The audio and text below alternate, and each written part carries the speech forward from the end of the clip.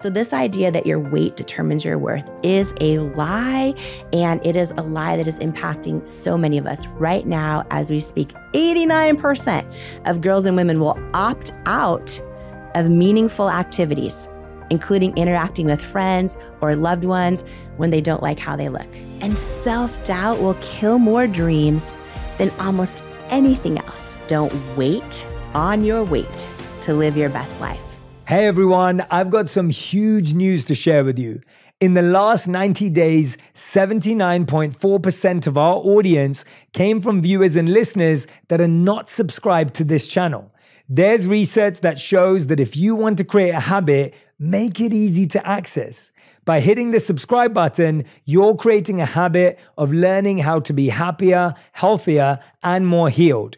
This would also mean the absolute world to me and help us make better, bigger, brighter content for you and the world. Subscribe right now. The #1 health and wellness podcast. Jay Shetty. Jay Shetty. The one, the only Jay Shetty. Hey everyone, welcome back to On Purpose, the place you come back to listen, learn, and grow. I am so excited because today's guest is a guest who's on for her second time, but thankfully this time in person. Last time we recorded, I believe it's during the pandemic, we were doing virtual interviews. I'm so glad we're not doing those anymore. I'm talking about my dear friend, Jamie Kern Lima, a New York Times best-selling author, founder of IT Cosmetics, a company she started in her living room and sold to L'Oreal in a $1 billion deal, becoming the first female CEO of a brand in its 100-year history. Jamie is also an active philanthropist who has funded leadership training in more than 100 prisons and shelters across the United States and has donated over $40 million in product and funds to help women face the effects of cancer with confidence.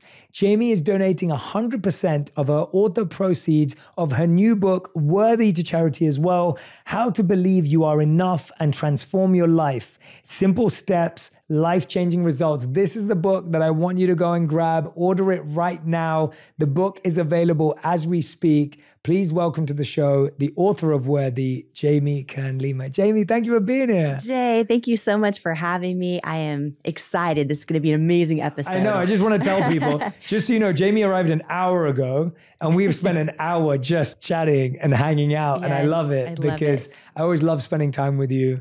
We became friends through a mutual friend, Brennan Bouchard, a few years ago.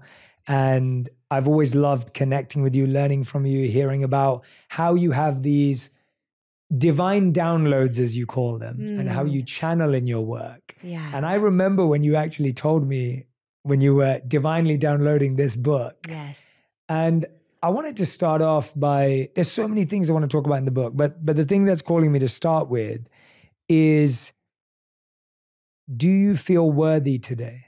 Our self-worth is our ceiling in every area of life. And Jay, I have to tell you, for the longest time in my life, I believe this lie that if I achieve enough, I will finally feel enough.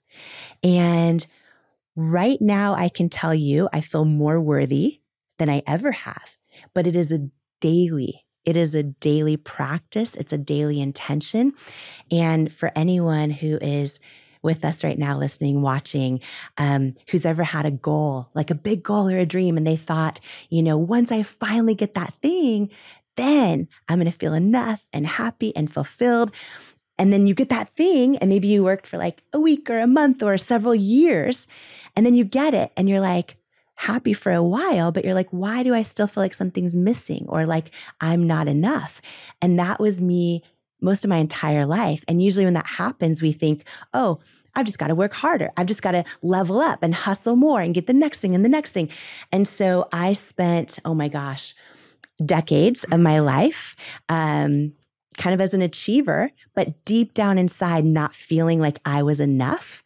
Yet I thought I would solve that by doing all these things on the outside that the world told me makes you enough. And what's wild is even after, not to jump way ahead, but even after achieving some of these things that the days I was a Denny's waitress, I could not have imagined selling my company for $1 $1.2 billion cash, right? Or becoming the first CEO of, a brand in L'Oreal's history, any of those things.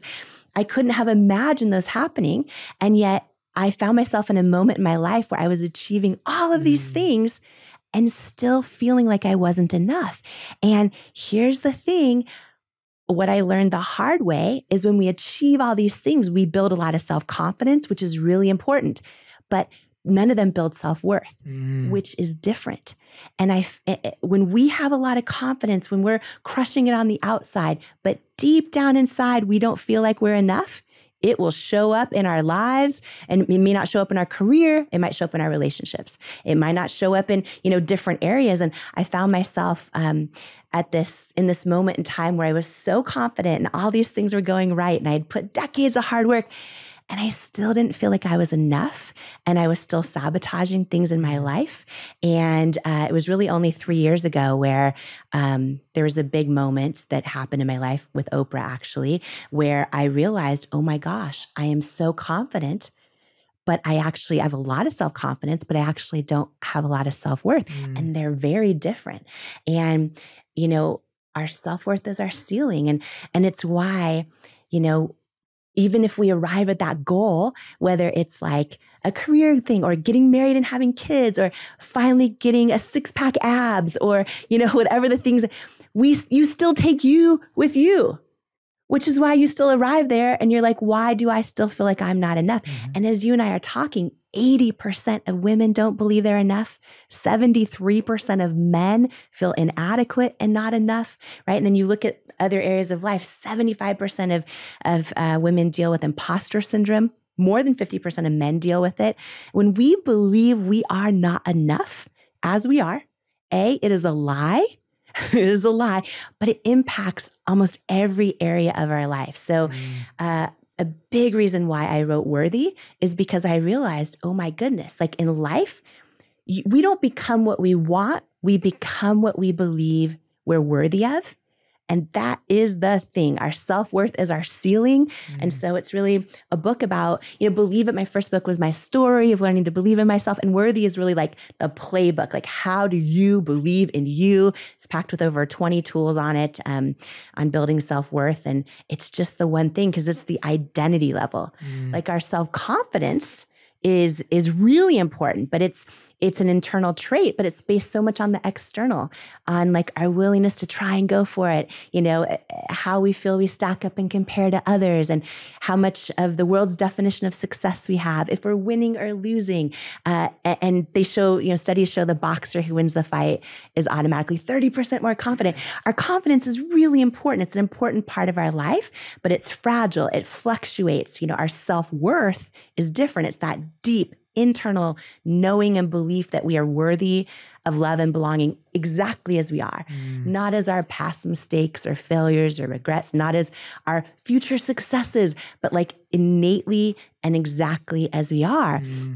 And a lot of people worry, well, if I believed I was enough as I am, will I lose my ambition? Will I lose my edge? And it's like, oh no, you don't. You actually become more ambitious, because when you learn to believe you are enough exactly as you are, you become fearless about going for things, because even if you fail or fall flat on your face or you're embarrassed or it doesn't go well, like that might shake your confidence, but it cannot touch your self-worth, because your self-worth is your identity. It's your foundation. It's almost like our self-confidence is the house with all the rooms and the art and that we're building in our life, which is so important. But our self-worth is the foundation under it. And our house is only ever as stable and secure as that foundation. So, I have been obsessed with self-worth and with building it. It is just the one thing that changes everything. And for most of us, like, we can go into this if you want, but there's like 3 main areas it shows up in our life when we're struggling with it. So, but I'm really passionate about it. Yeah, I love it. I love the distinction you just made between confidence and self-worth. Yeah. Because I think we often get those two confused so often. Yes. And we feel if I'm confident, then nothing else matters. And we're chasing confidence. Yes. And you shared some of these just now, but when I read this, it really hit me. And it's on the first page of the book, so you can't miss it.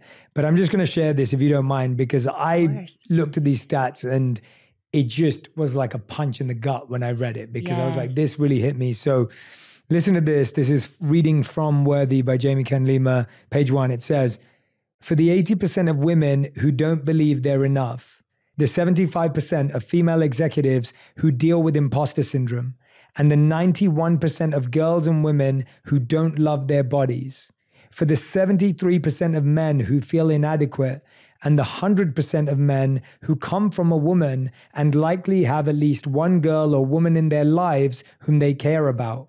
When you believe you're fundamentally not enough and unworthy as a person, it's a lie. The time to unlearn that lie has come. Together, let's leave no girl, no woman, no person left behind in knowing they are worthy. Oh, wow. Like when I read that, I was like, those stats just put it into perspective, because I think we often think of feeling worthy or self-worth as kind of like this soft thing. Right. And all of a sudden you read the statistics on it and you think, but wait a minute, we're all dealing with this, like in some way, in some area of our life. And exactly what you said, most of my whole life, I thought self-confidence and self-worth were the same thing. So when we're struggling with not feeling enough, and maybe so many people listening to us right now have, all of this stuff on the outside that everyone tells you should make you feel enough. And it's because we're all confusing. We think we just need more self-confidence, but what we really need is more self-worth.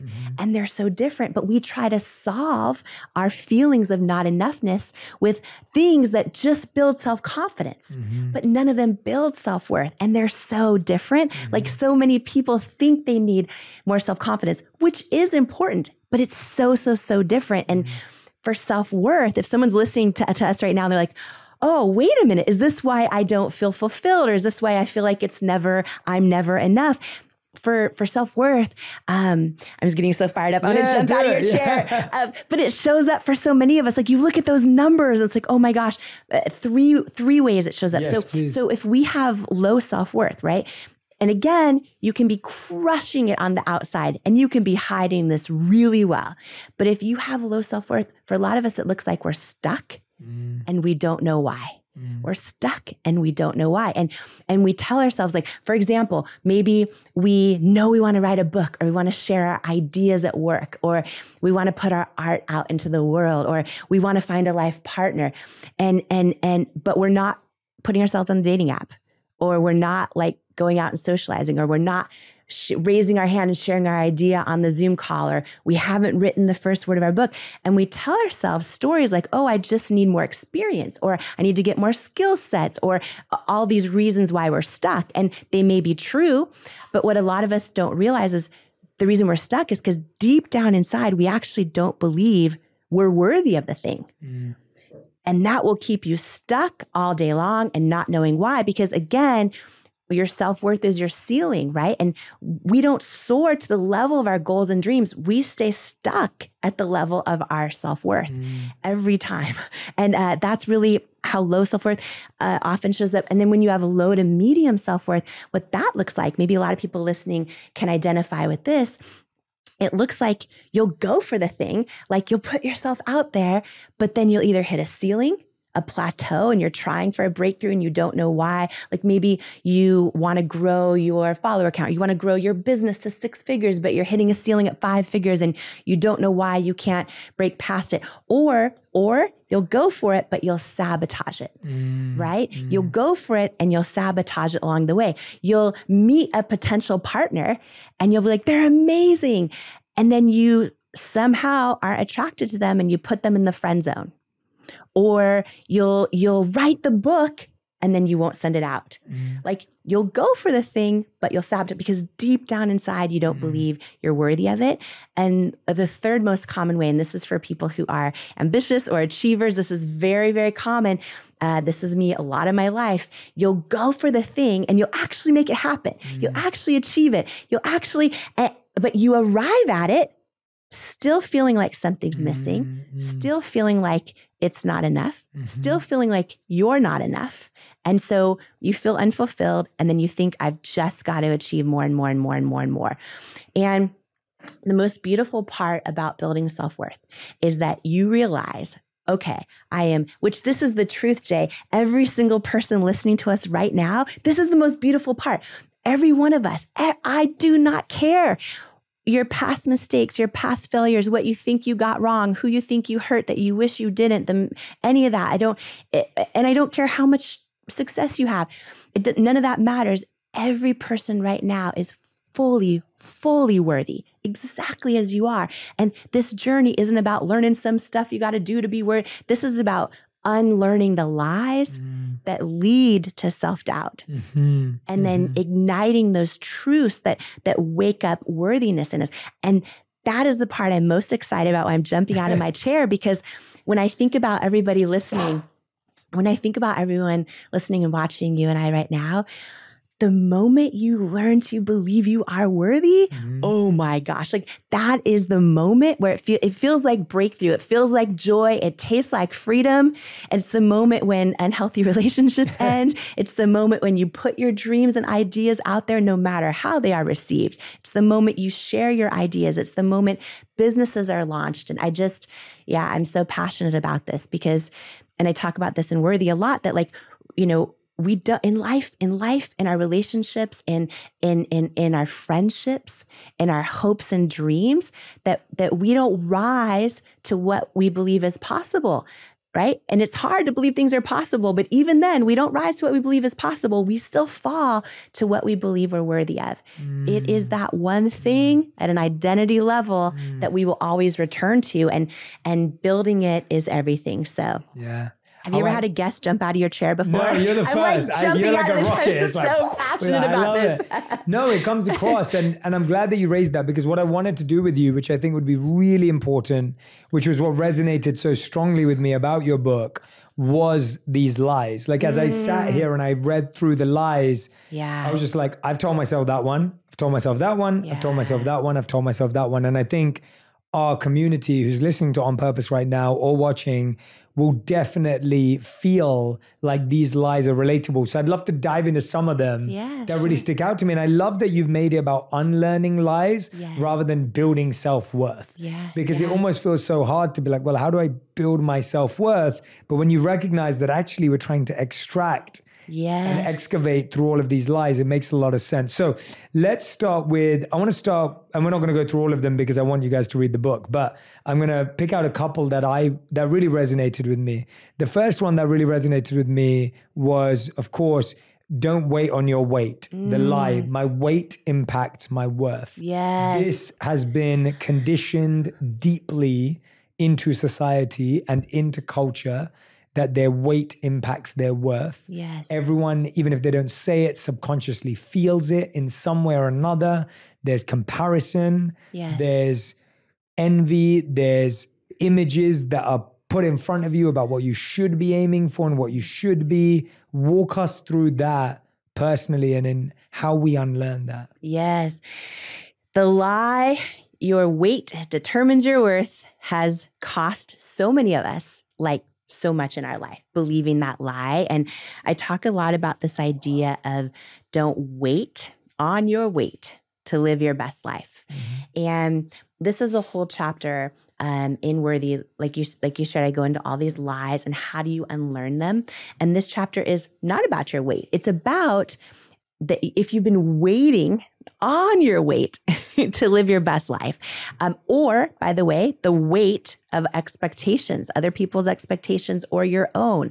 What weight are you, letting hold you down? So this idea that your weight determines your worth is a lie, and it is a lie that is impacting so many of us right now as we speak. 89% of girls and women will opt out of meaningful activities, including interacting with friends or loved ones when they don't like how they look. And Jay, most of my life, I believed this lie. Even when I was crushing it by all other measures, I still, even when I built a company that was inspiring and does inspire millions and millions and millions of people to embrace who they are, I was still believing this lie that my weight determined my worth, and I was still waiting on my weight for that. And the big way to overcome this lie, because first of all, it is a lie. Second of all, for anyone who has hit fitness goals or hit weight goal, they know you still arrive at that goal and you still don't feel enough. It does not change who you are, right? Because it is an external thing that can fluctuate confidence, but it does not impact your worth. That's the first thing. No matter what your weight is or isn't, it is irrelevant to your self-worth. And understanding that's really, really important. But then how to break free of this lie is to flip it on its head, which is what happened to me in my life. And as human beings, as you know, we're wired to avoid pain at all costs. And we think, oh, if we're waiting on our weight to live our best lives. And we think, oh, because I'm not what I think I need to look like, I'm going to skip out on the event. I'm not going to go to the party. I'm not going to apply for the job. I'm not going to apply for the job. I'm not going to put myself out in the dating world until I'm this or that. I'm going to stand in the back of the photo, right? I'm not going to live my best life.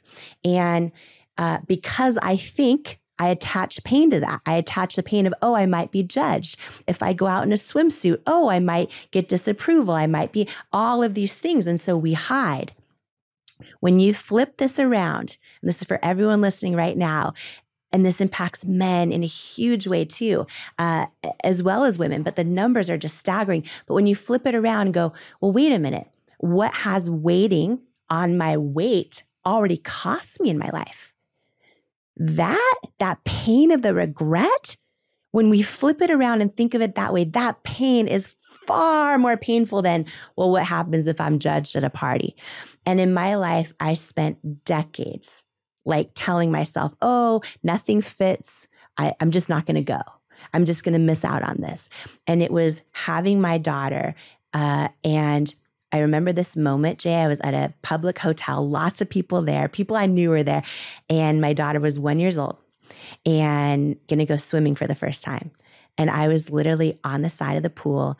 I looked so cute, but I was covered up I had a swimsuit, but I was covered up, sunglasses, all the things. And I was like, I'm just going to watch my husband take her and swim. And I had this moment where I'm like, I know why I'm going to sit here and watch. I'm about to miss out on the first moment my daughter's going to swim because I am still waiting on my weight to live my best life. And when I looked at like, what has this already cost me? The memories, the joy, all of it, right? And I also realized me doing this is actually me telling her she is not worthy of her body, right? And I'm like, the pain of that is far more. And that was the moment. I literally took my cover up off. I walked over to the pool in front of everyone. I shook my cellulite with joy, like jiggled my cellulite with joy, Jay Shetty. And I got right in the pool. I swam with my daughter, Wonder. And I'm like, I'm done. I am done waiting on my weight. And here's the thing, y'all. First of all, no one cares. You know what I mean? About even people that are really high profile, that at the end of the day, it cannot impact your worth. And to unlearn this lie, the most important thing, first of all, is to realize it has been a lie impacting you. And then to go, wow, okay, let me really understand the difference between self-worth and self-confidence and understanding the difference. And then understanding, okay, this lie is impacting my self-confidence. It doesn't touch my worth, but it is impacting my self-confidence. Now, how do I unlearn it there? Yes. How do I unlearn it? Yes, and this is how you unlearn it. And I go deep into how to do this in the book, because when we can reframe a lie and believe, and not only associate more pain with believing it, than with just going for it, that's when as human beings we'll go for it. No, I think that question that you asked is huge. That question of what has it cost me? Yes. And to think that you could have never had that experience with your daughter, who is adorable, but like to have that moment with her. Do you remember? I'm going to share this moment with you. So we were at an airport together, and my daughter, the first time she met Jay, she walks up to you and she calls you dad. Yeah, she's adorable as well. So I was like, I'll take it. She's so cute. And she's really shy. And she just walks right up to you and calls you dad. I'm like, what's happening right now? It's so funny. I love it. I remember my husband, Paulo, comes. I'm like, Paulo, I promise you, don't worry. Like,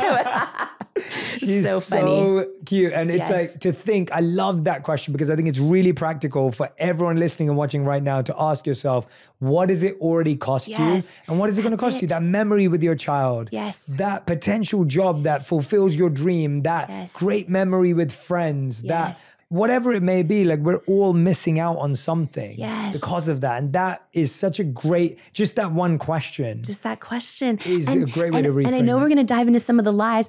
This whole book, when oh my gosh, Jay, this is the thing. When you ask yourself, what does self-doubt already cost you in your life, right? And then you look at it from that perspective.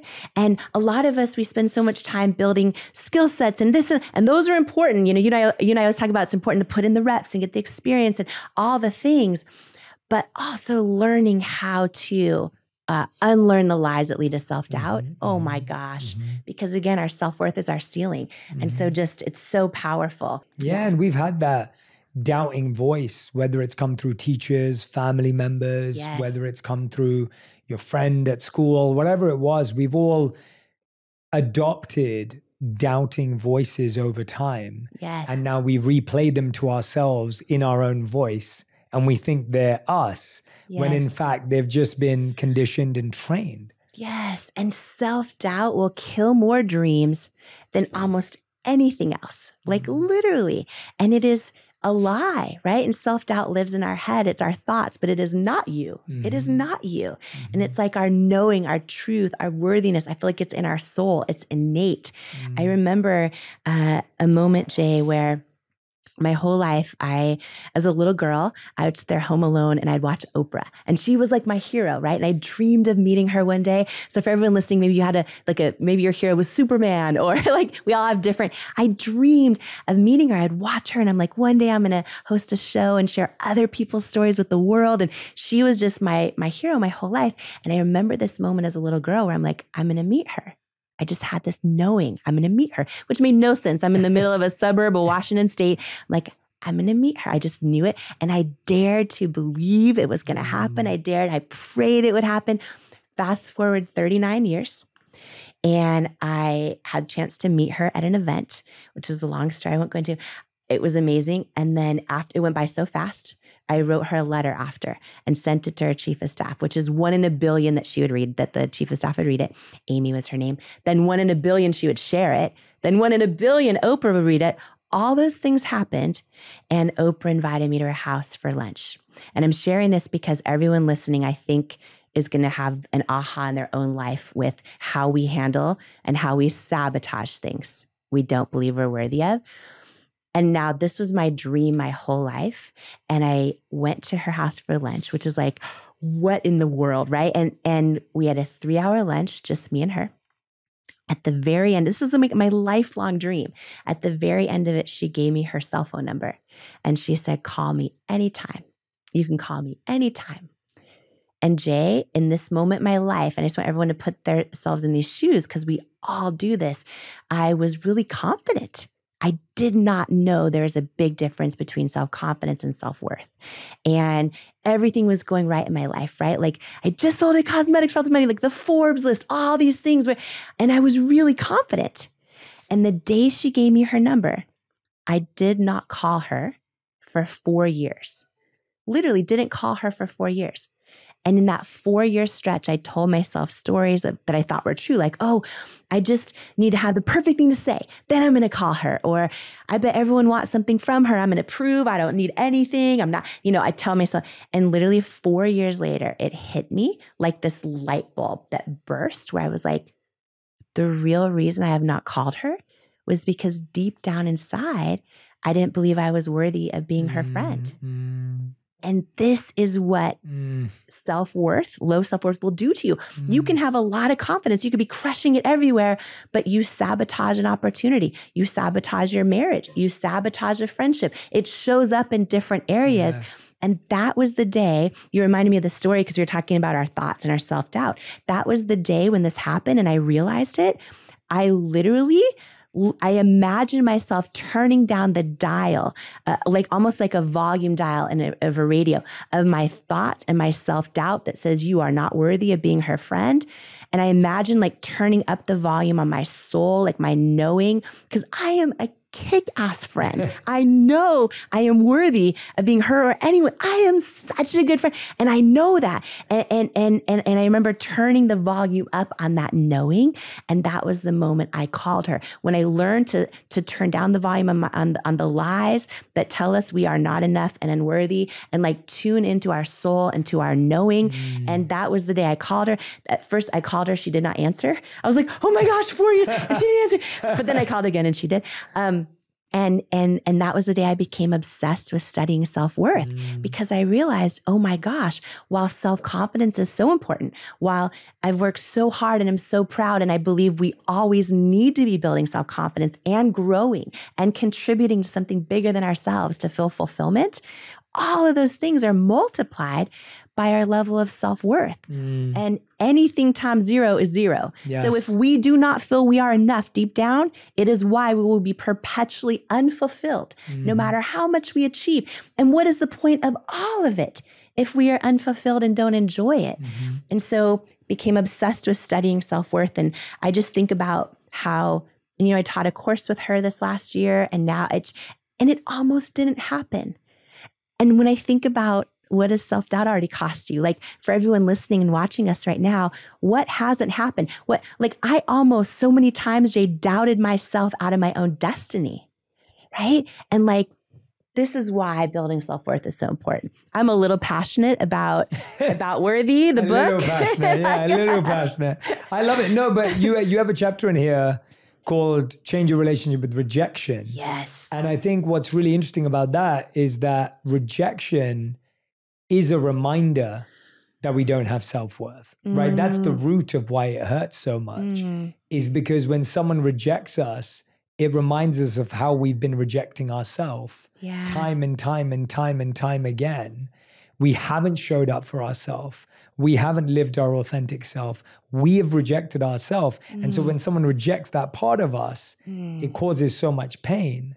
So when you're telling us to change your relationship with rejection, how does one even start? Because I think whether someone's trying to become an actor, whether someone's trying to get a job, whether someone's trying to find a partner, rejection is almost the path. Yes. But we don't always see it that way. Yes. And I love what you just said, which is so insightful.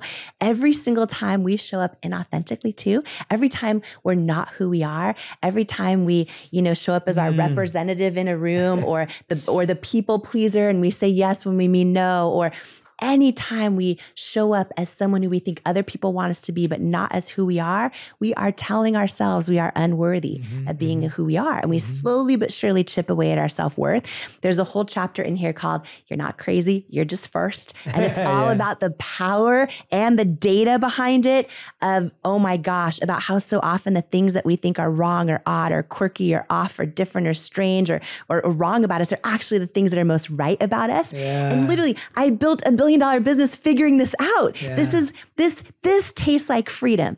When you embrace this tastes like freedom. I'm so excited for everyone to read that chapter. And also the one you're talking about, when you change your relationship with rejection, you change your life. And exactly what you said. So again, so a lot of us associate so much pain with getting rejected or failing, right? That will stay stuck. And to your point, it can hit deeper. So here's the thing, whether we've been rejecting ourselves by not showing up authentically, or a lot of us are unaware of past rejections or failures.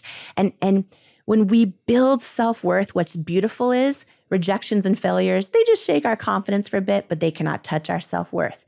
But for a lot of us, we've had past rejections or failures that, yes, have hurt our confidence, but we've let them take root at an identity level. And we've started to believe we're a failure or we're a reject. And that is when they crush your self-worth. And so I go into a 4-part framework called the 4 R's in this chapter. And it is, oh my gosh, this might be my favorite chapter because this was almost its own book. When you change your relationship with rejection, you change your life. I did not want to wait 2.5 more years to put it out, which, as you know, as an author, you have to wait. I'm like, no, people need this now. So it's now chapter 2 in the book. But here's the thing. When I was building It Cosmetics, what a lot of people don't know, they just kind of read the press headline, oh, Denny's Waitress builds $1 billion company. But it was hundreds and hundreds of rejections along the way. It was so many people that I just love. And I used to save my Denny's tip money to buy a lipstick at Sephora and in the department store. Like I love shopping there. And all of a sudden, they're telling me no, that my idea is not going to work. The brand's not going to. And this was no after no after no after no. And from the point I launched this business in my living room, it was 3 years before I could even afford to pay myself a penny, but then hundreds and hundreds and hundreds of no's. And here's the thing. A lot of people, maybe they know It Cosmetics today and they see it at Sephora or at Ulta Beauty or at, in the department stores on QVC. And they don't realize it was actually years of all of them saying no. And Jade, sometimes it wasn't just no. And it was like, no, come back later. It was like, no. Like some of the no's were so painful, I would cry myself to sleep under the covers. And most of us have so much pain attached to rejection that we give up after 1 no or 5 no's, or we start to think that someone else's rejection or no or disbelief in us or whatever it might be is some indication of our potential or some indication of our idea or our dream or our talent. And it is not. It is not. And so my intention behind this chapter was I was like, okay, let me break down at a granular level. What are the tools on how to reframe rejection so that you actually embrace it in a way where you become fearless over it? And I break down the 4 R's, which is how I went from, going through hundreds of rejections and literally not letting them take root, literally deciding like, this is no indication if my business is going to make it, if my idea is right. And there was one moment after this really painful rejection from QVC, and I knew in my knowing, right? We talk about our knowing. In my knowing, Jay, I knew like I'm supposed to be doing this. And every time I'd pray or get still, I just felt this knowing like I'm supposed to be doing it. But everyone around me was telling me no. Potential investors were telling me no. All these retailers were telling me no. And 2 things for anyone who needs this today. What I realized is, okay, I'm getting all these no's, but when I get still, and for some people that's meditation, for some people that's prayer. When I get still and I pray, I will hear a knowing. And every one of us has a knowing. And your knowing is more powerful than anyone else's advice. And in this case, I had this journey of all these no's, and I had my knowing. And I believe which one you listen to. Do you listen to the no's? And sometimes our thoughts, we're the ones telling ourselves the most painful no's. Or do you listen to your knowing, right? And whether you listen to the no's or the knowing, I think your life, your business, your relationships can come down to which one you listen to. But when we're in the journey of understanding that, the no's can be really painful. So there was one particular moment I was crying under my covers from another rejection from QVC. And I started Googling every thought leader, every person who has helped move humanity forward, every person in business who's ever built incredible things. Every single one of them has faced countless rejections, countless failures, countless setbacks. They're just the brave ones willing to keep going anyways. And what I realized in that moment was every time I had been getting a no up till then, the first thought I'd have is, yet there's proof I'm not enough, right? And why that's important is for everyone listening, if you imagine yourself getting rejected, or imagine yourself putting yourself out there, telling the person you want to be more than just friends, or putting an idea on social media, or going for the business, or applying for the job, and you imagine yourself getting rejected or failing at it, think about the first thought you think. Like for me, most of my whole life, it was, yep, I'm not enough, proof I'm not. For a lot of us, that first thought is so painful. And by the way, that first thought is actually your current definition of rejection or failure. That is the meaning, whether you know it or not, that you're assigning to rejection or failure. And that meaning for so many of us is so painful that it will keep us stuck. We will quit. We will give up, right? And so for me, my whole life, it was, oh yeah, there's proof I'm not enough. And in this single moment, crying under the covers, then Googling all these people and realizing, wow, they've all had a million rejections. They're just the brave ones willing to keep going anyways. And that day I wrote down, rejection does not mean I'm not enough. Rejection means I'm one of the brave ones. Like it's a victory. I'm one of the brave ones willing to keep going for it anyway. I am not one of the ones sitting on the sidelines in regret, right? No, I'm one of the brave ones. And so I reframed it. And then every time I got another no, I committed, right? Because right away I would think, oh yeah, proof I'm not enough. Like, no. I'd intercept that thought, replace it with this new definition. Like, this is a victory. It means I'm one of the brave ones, willing to go for it. And I believe that to be true.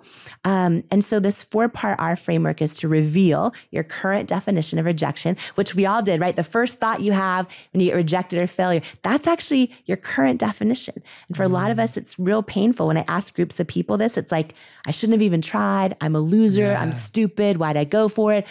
That's your current definition. I knew it wasn't meant to happen. Exactly. And so then when you redefine it, which is what I started to do in that moment where I wrote out, rejection doesn't mean I'm not enough. It means I'm one of the brave ones willing to go for it. And then I started building a toolbox in my life. That's such a great tool. Of new definitions. So another one I love is rejection's God's protection, right? Rejection is the universe's protection. Rejection means I'm one step closer to that yes. Rejection is I'm putting in the reps. I'm getting strong enough to carry the weight of my success when it does happen. Rejection means like, okay, I'm excited for what's coming because this is not happening to me. It's happening for me. And I cannot wait to, right? So I go through in the book how you do this and build this new set of definitions that you're committed to. And then the third R is my favorite, and it is called revisit. And this is the one that will change everything. It's going to be really emotional for everyone likely who does it. But Jay, a lot of us have past rejections or failures. The person that broke our heart, the person that we wanted it to work out so bad and it didn't, or the job we wanted so bad and they didn't see our value and we don't know why, or the partner who betrayed us, or the friend that pulled the rug out from underneath you, or the new friend that did not invite you to the party and you don't know why. And the third R is revisit. And this is where you go to rejections that have happened that you've let take root into your identity and convinced you're somehow a rejecter, you're somehow a failure. And then you apply these first 2 steps to them. You reveal what your meaning is you're giving to them, and then you redefine them. And this is like, oh my gosh, so many of us are letting past rejections and failures stick to us like labels that we think are permanent, that are like lead balloons on our wings when we're trying to fly and we're trying to soar, but we're holding ourselves down. And I have done this with so many things in my life, and it has been huge because 2 quick things. I'm so excited. But I was adopted and I was raised by parents who, oh my gosh, I feel so blessed, but they worked a lot. And I was always home alone watching Oprah in my living room. But all growing up and later in life, I found out I was adopted. And I always had told myself this story or I always felt abandoned or unwanted. And the way that came out in my life, oh my gosh, like I would stay in toxic relationships because I didn't want to abandon the person. Later on, when I'm crushing it in business and have over 1,000 employees in my company, I would not fire employees soon enough when like they really deserved it because I didn't want to abandon them. And I went through this process in the book and I realized the meaning I was giving to being adopted, the meaning I was giving to growing up alone a lot. And I realized, okay, I can tell myself that story, or I can actually redefine it in a way I know is true. And I just decided, okay, you know what? My birth mom and dad were together one time ever. Like God chose me to be conceived. And then my birth mom's life would have been so much easier if she did not have me. But she chose to bring me in the world, and my parents chose to raise me. I'm like, I'm not unwanted. I'm chosen. And like, I believe that to be true. And it has shifted how I show up in friendships. Wow. It has shifted how I believe I'm worthy of friendships. And my all-time favorite, just in case someone needs this today, because I think so many of us have been hurt by other people, have people have not loved us the way we need, or we're just hurt because we feel like we're not included, or a friend doesn't see our value, or we're trying so hard to put ourselves out there and it's not working. I will tell myself this definition, and this is for someone who needs this today. I feel it in my soul. I will literally imagine God saying to me, oh, you weren't rejected. I hid your value from them because they're not assigned to your destiny. And I will believe it. And even to this day, it helps me like let rejections roll right off me. Like if I'm not invited to a party, Jay, the old me wants to think I'm not enough. And right away I'm like, oh, okay, God's blocking my value from that person because I don't know why, but they're not assigned to my destiny. And I'm going to trust it. I'm going to believe it. And it helps me not let these things take root in my identity. And it helps me just like break free from them. And so I go through the whole 4-part framework of how to do this. But I can tell you, it's almost never an accident when someone has been able to create or build or succeed in something. And while I have made so many mistakes and I have a lot of issues in my life right now, fear of rejection and failure is not one of them. It is literally one of the tools on how I endured hundreds and hundreds and hundreds of rejections. And then, Jay, like what's so kind of cool, this is cool, is just because I know someone needs to hear this today, that someone else's doubt about you is no indication. It's no indication of your potential, of if your dream's going to work, of if your idea is going to work, of if you're going to make it, of if your business is going to succeed. And I look back and every single person that told me no along the journey of building It Cosmetics, and sometimes it was years, even after we built the #1 brand in QVC, #1 beauty brand in their history, after they said no for years, even after that, I think it was like, I don't know how many more years before Sephora finally said yes. It was no after no forever. And every single one of those no's turned into a yes. Every single one of them. And it's just like, I don't know who needs to hear this, but if you have a knowing, that you are supposed to be doing what you're doing, whether it's putting your art or your talent out there in the world or going for that job or launching that business, like other people's no's cannot compete with your knowing. You've got to trust your knowing. The second you start trusting all those other no's or the no's that get in your head, that will take you down all day long, right? It will, but that rejection, those no's are no indication of your potential. And so it was just really important for me to go through, it's really like a masterclass in Worthy on how do you reframe rejection and learn to believe it so it does not have power over you and it doesn't take root in your self-worth and it doesn't hold you back. So I hope, I can't wait to hear how this blesses people. And I want them to share this. First of all, anyone listening, share this episode with someone who's like, oh my gosh, if they knew how to like reframe a no or reframe rejection, but then post and tag Jay and tell him how this is impacting your life, because this is, it just tastes like freedom. And it's all a lie. Someone else's rejection impacts our potential. That is a lie. That is a lie. And when we learn not to believe it, it's freedom. You can see the freedom on your face. And I want everyone to know, just so that you know, some of the other lies that I think you'll love to read when you get the book. Lie, I don't have anything special to offer. You're going to love that chapter. Another lie, I need to please them to love me. That's going to be another lie. That chapter is going to blow your mind. And there are so many other phenomenal insights, tools. Jamie has just shared a tip of the iceberg version of some of the amazing tools that are inside this book. And Jamie, I want to ask you one last question that I'm sitting with as I'm looking at your beautiful cover. I'm witnessing you like a rocket ship flying off of this seat. And which lie are you still trying to unlearn? Which lie am I still trying to unlearn? I think every single day I work to unlearn them.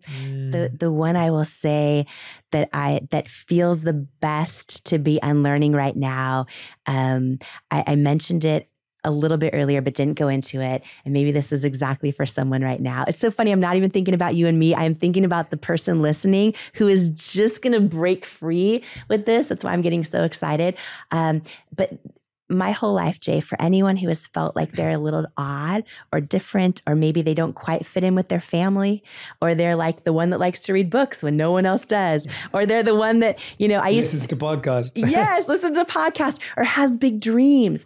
I always felt like I had to kind of change who I was to fit in, and that who I was, if I was fully me, I would not belong. And I always kind of felt like that. And I always felt a little bit different. And I remember growing up, I would have these big, wild ideas about, things that could impact the world. And again, I have loving blessed, loving family, but I would often hear things like that don't happen to people like us, or things like that, right? And I remember, and I'd always hear like, you're crazy, and it was a term of endearment, but you're crazy. Who do you think you are? And I just got really good at dimming my own light to make everyone comfortable. I got really good at people pleasing, and in my 20s, I was the first person in my 5 families that I'm aware of to go to therapy. No one had ever gone to therapy that I am aware of. And I remember flat out asking my therapist, I said, am I crazy? Like, my family's always said these words as terms of endearment, but like, I feel like I'm very different and I don't fit in. And I asked her, and she said, you're not crazy, but I'm really glad you're here. And she explained to me that when you are the first in your family, or your peer group, or the people you were raised around, or your colleagues, when you're the first to actually be brave enough to be who you authentically are and be willing to think different, or love different, or vote different, or create different, right? That it often comes with feeling othered, or feeling like you don't quite fit in, or you don't quite belong, because you are the first ever you. And I remember this moment that hit me like a light bulb, like so bright it burst, when I realized I'm not crazy. I'm just first. I'm not crazy. I'm just first. I'm the first ever me. And every person listening to you and me right now, like, you are the first ever you. And if you are one of the brave ones willing to show up in this life as who you truly, authentically are, you are first. There has never been another you before. There will never be another you again. Like, no one in this world has your unique fingerprints or tongue print or iris of your eyes, or we all have a unique heartbeat. But also, if you think about this, right, for everyone listening, no one else has, the experiences you've had and the emotions that you feel or sees art or beauty in the world the way you do. And so when you show up authentically as who you are, do not be surprised if not everyone gets it. Like, they've never seen another you before, right? There's no social proof that your idea is going to work if you're doing it authentically, because it's never been done before. And when we talk about that lie about, oh, I have nothing special to offer. Okay, I walked into a beauty industry with tens of thousands of brands, and I launched a concealer, then a foundation. That has been done a million times before, but guess what? I dared to do it authentic to me, right? And that has never been done before. And so for every person listening who thinks someone's done my idea, someone's done it better than me, someone's done it smarter than me, that is a lie. Because when you are willing to be the brave one and show up as who you authentically are, you cannot prove me wrong. It has never been done before. Your idea has never been done before the way you're going to do it. And that is why it is your superpower to be fully authentically you, because we think, oh, those things are wrong if they found out who I really am. The second you are not you, there's an automatic barrier of disconnection between you and customers, you and a potential partner, you and friends. When you are who you fully are, even the quirks and all, that is your superpower. You are not crazy. You are just first. And that has been, I think, of all the lies, that is the one that is the most freeing. It is the most liberating. It has brought me so much closer in my friendships, right? And walking into this room with you, Jay Shetty, a friend who I love and adore, if I am thinking about, oh, I need to be a great guest and say the right things, there's now a barrier of disconnection between me and you, between me and every single person listening and watching right now. And there's probably a billion things I've said that I could do such a better job at. But guess what? I said I'm fully me. Yeah. I was jumping out of my chair because that is fully, but this is how people connect. And so every person listening who feels like they have to be something slightly other than who they are, you are not crazy or odd or different. You're first, right? And the last thing I'll say to that, Jay, when I finally got one shot on QVC after years of them telling me no, And we sold out in 10 minutes, which is a wild story. And then I eventually did over 1,000 live shows, right? We were selling over $200 million in product a year, just me to a camera on QVC. I mean, the whole thing was wild. But I sat in that green room for over 8 years, over 1,000 shows, and I met tens of thousands of entrepreneurs, of brand founders, of celebrities, of people that came in to sell their product on air. 1 out of every, 1,000 ever come back, because it is so hard to hit the sales numbers, because you're live on air and they know by the second if you're hitting sales numbers. And I remember watching this, and this is for everyone listening right now. I remember watching over an 8-year window going, what is that commonality with the very few who make it? What is that? The very few who get, who hit numbers, get invited back another time, and eventually build something that lasts. What is that commonality? And I would just watch tens of thousands from the biggest brands in the world, the most famous people in the world, the greatest founders. And literally, it was not who had the best product. It was not who is the most famous. It was not who's giving the best discount or deal of the day. None of that. It was not who's the most seasoned salesperson or television professional. The only thing they had in common, the very few who made it, was that they are the same on air when they are talking to customers and selling their product as they are off air in the green room. And it did not matter if they're extroverted or introverted, if they're quirky and out there and big personality, or like really quiet and very like meticulous. It didn't matter. It's the ones that were the exact same, because you cannot fake authenticity, and customers and people sense it and feel it, whether it's your online community or it's the people buying your product. It doesn't matter. And when I watch that, I'm like, this is the most freeing thing ever, because it takes all the pressure off of feeling like you got to be something you're not, or you got to show up as your representative. And I saw proof before my eyes in the form of literally success, of conversion to sales, of people trusting that person, like right before my eyes, year after year after year, that it does not matter how you show up. You just have to be authentic. Like that's it. And how few people are. And what I realized, the last thing I'll say is that I realized this lesson that I try to live by every single day, because I think this applies to every area of our lives, that while authenticity alone does not automatically guarantee success, inauthenticity guarantees failure. Every time, over time, in every area of our life. But when we embrace that, it's just all the pressure comes off and it just tastes like freedom. It feels like joy. So when we live in alignment with our assignment. Jamie, I want to thank you for revealing and releasing so many of the lies I have within me during this conversation too. I really felt that sitting here and consuming and deeply immersing myself in what you were saying.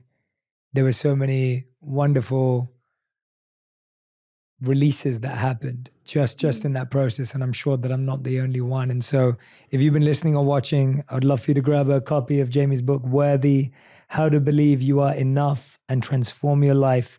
Simple steps, life-changing results. The book is available now. The link is available in the caption below. Please go and grab a copy of this book. You're going to love it. And I said earlier, Jamie is donating 100% of her author proceeds for Worthy as well. And so you'll also be supporting a good cause. Jamie, thank you for coming onto On Purpose today. So grateful to call you a friend. So grateful to have you in the studio with us, and so grateful that you put this book together. So thank you for being here. Thank you, Jay. Thank you so much. Thank you. If you love this episode, you'll really enjoy my episode with Selena Gomez on befriending your inner critic and how to speak to yourself with more compassion. My fears are only going to continue to show me what I'm capable of. The more that I face my fears, the more that I feel I'm gaining strength, I'm gaining wisdom, and I just want to keep doing that.